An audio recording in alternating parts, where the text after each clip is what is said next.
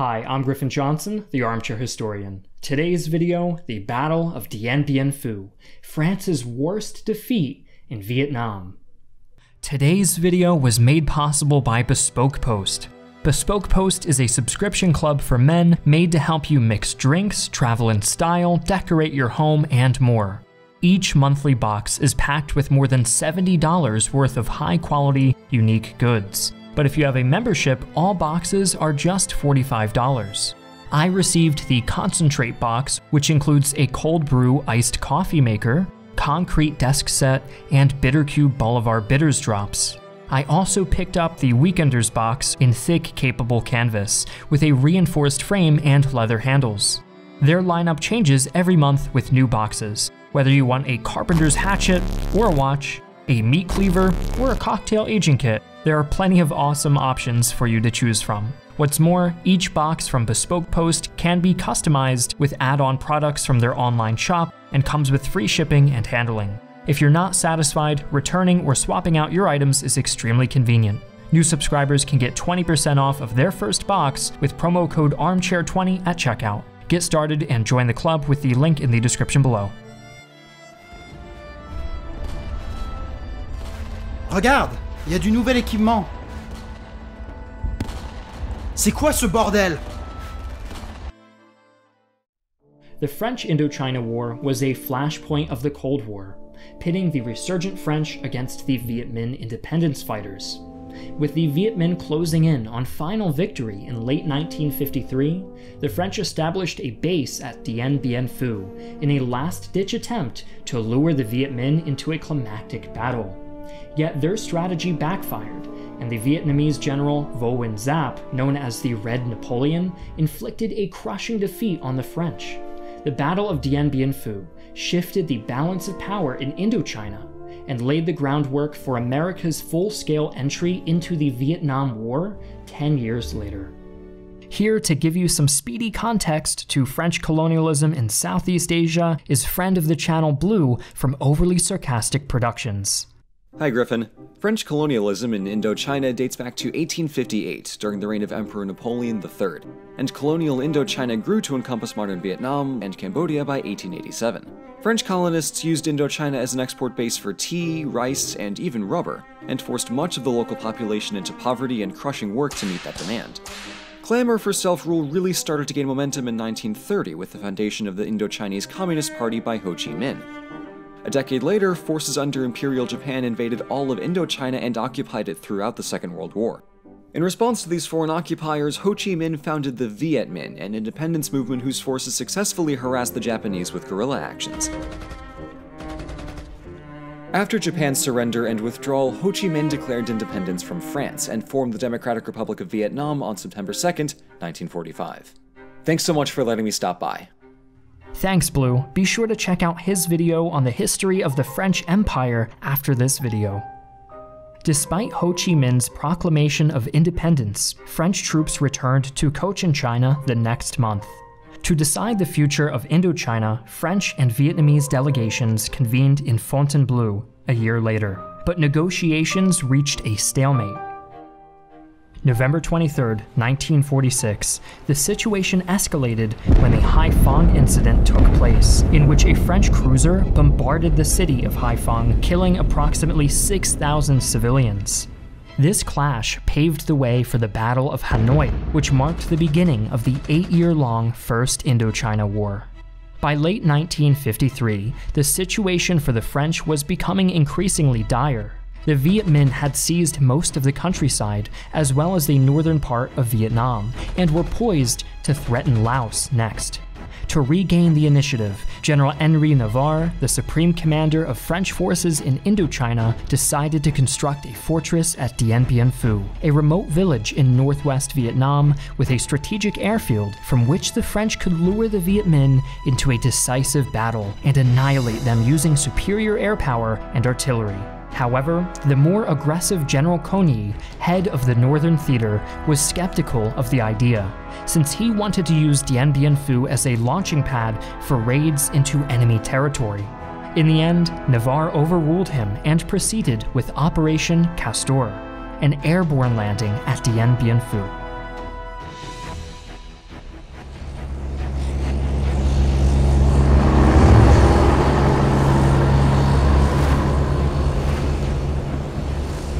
the morning of November 20th, 1953, French paratroopers hit the ground. Despite encountering some resistance, they secured the valley center by mid-afternoon, and engineers soon arrived to repair the airstrip. A week later, 2 high-ranking French officers landed. The commander of the entire operation, Colonel Christian Ducastry, and the commander of the paratroopers, Colonel Pierre Longley. Over the next 3 months, the garrison launched a number of reconnaissance missions into the jungle at the express order of Cogny, which accomplished little and sapped its strength. Preoccupied with forays, the garrison was too exhausted to properly fortify Dien Bien Phu. Meanwhile, the Viet Minh had occupied the hills surrounding Dien Bien Phu by early February and started shelling the valley with artillery that they had disassembled and laboriously moved up 500 miles through the jungle. The guns were reassembled in the hills and camouflaged to protect them from French patrols, air power, and counter-battery fire. Some of the Viet Minh batteries were even placed in underground positions so that only the barrel of the gun was visible. In contrast, the French artillery was set up in the open, making them easy targets. Despite repeated attempts, the French eventually lost the battle for the hills, along with any hope of victory. By mid-March 1954, the makeshift French defenses were complete. Interestingly, the strongpoints were supposedly named after Ducastry's former mistresses, and 3 of them, Gabrielle, Beatrice, and Isabelle, were outside the main perimeter. You know how they say not to bring up your ex-girlfriends on the first date? I think the same rule applies in warfare. Beatrice was at the heart of the defense, as its function was to counter Viet Minh bombardment. It would not be long before its effectiveness was put to the test. The French garrison numbered 13,500 men in total. These included paratroopers, foreign legionaries, and colonial troops from the Maghreb, and members of the Vietnamese Thai minority. Giap marshaled an army 49,500 strong, with 15,000 to 30,000 support personnel. Additionally, he had greater than a 3-to-1 advantage in artillery. Both combatants benefited from the support of powerful allies. The Chinese provided Giap with artillery pieces and military advisors, while the US, at one point, paid up to 80% of the French war effort. The Eisenhower administration had also been secretly supplying the garrison with military aircraft disguised as civilian planes. Indeed, American pilots flew many of the Dien Bien Phu supply runs. On the afternoon of March 13th, the Viet Minh began bombarding Beatrice, scoring a direct hit on the command bunker and killing several key officers. This was followed by an infantry attack, which the defenders resisted fiercely. All was in vain, however. After midnight, the stronghold had fallen, and hundreds of French soldiers lay dead, along with even more dead Viet Minh. Colonel Ducastry decided not to mount a counterattack to retake the vital Beatrice, preferring instead to reinforce Gabrielle, which he believed was the next most likely target. This prediction was correct, and the next evening, Gabrielle was hit by heavy fire, followed by yet another massed infantry attack. The French resisted tenaciously for the whole night, but the next morning, the survivors were forced to withdraw to Anne-Marie and Huguette. It was during the defense of Gabrielle that Lieutenant Colonel Charles Piroth committed suicide. A colleague who saw him shortly before recalled him saying, "I am completely dishonored. I have guaranteed Ducastry that the enemy artillery couldn't touch us, but now we're going to lose the battle. I'm leaving." During the last week of March, Ducastry became increasingly withdrawn in his quarters, and was effectively replaced as commander by Longley. The situation deteriorated even further when Viet Minh anti-aircraft guns shot down 2 C-47 transport planes on the 26th. Nonetheless, the French refused to withdraw from the 5 main strongholds, as they continued to receive some reinforcements and supplies via parachute drops. Giap's attacks continued until April 10th, concentrated on Huguette. These frontal attacks were costly, both for the defenders and the attackers. The Viet Minh had lost over 10,000 men. Consequently, Giap changed his strategy. Instead of committing men to frontal attacks, the Viet Minh would begin digging trenches and tunnels around the perimeter of Dien Bien Phu to grind down their enemies from afar and slowly constrict them. On April 14th, Zop's men finally captured the airstrip. Since it had already been out of commission, the French simply continued to be resupplied through airdrops. But these too were made increasingly difficult by the amount of Viet Minh anti-aircraft weapons. And as a result, supplies and reinforcements often landed behind enemy lines. During April, the US had been contemplating a direct intervention in support of the French. It was called Operation Vulture.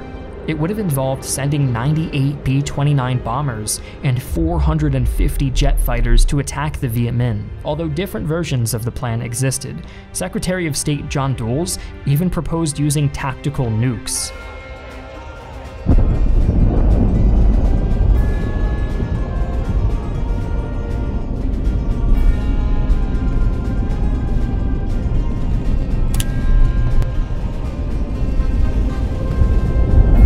President Eisenhower vetoed the operation.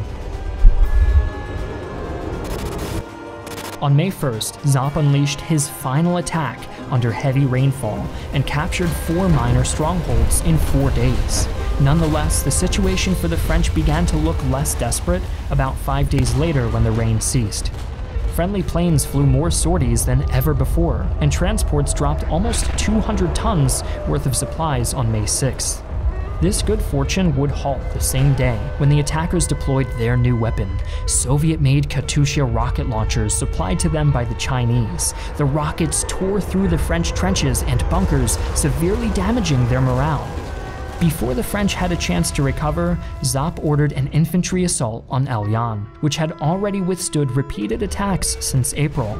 Initially, the French repelled the Viet Minh, but ultimately the hill was lost after about 10 hours of intense combat. At this point, Stronghold Isabel had been completely cut off and had lost almost all of its howitzers to a heavy bombardment. The siege finally ended on May 7th. Due to the loss of Elian, Ducastry decided to negotiate a ceasefire. However, Cogny, who had been listening to the garrison's death throes, broadcasted his final orders over the radio from Hanoi. "You will fight to the end. There is no question about raising the white flag over Dien Bien Phu after your heroic resistance." At the end of 6:30 p.m., the Viet Minh entered the bunker and captured Ducastry. 10 minutes later, the red flag replaced the tricolor outside.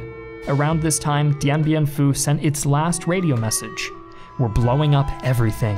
Adieu." Dien Bien Phu represented the end of France's ambitions in Indochina.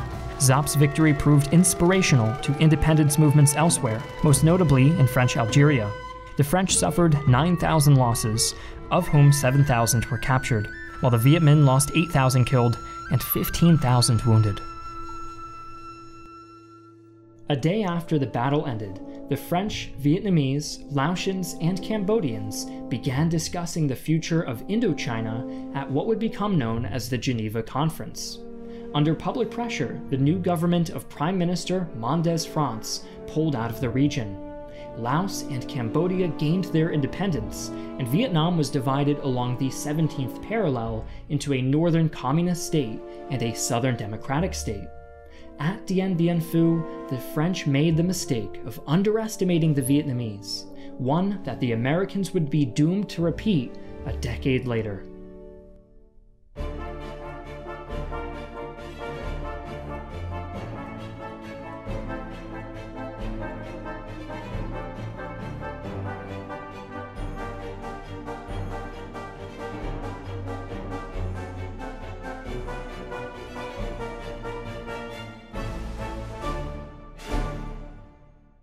Meanwhile, in an alternate timeline.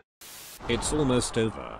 After years of fighting and so many lives lost, Vietnamese liberation is near.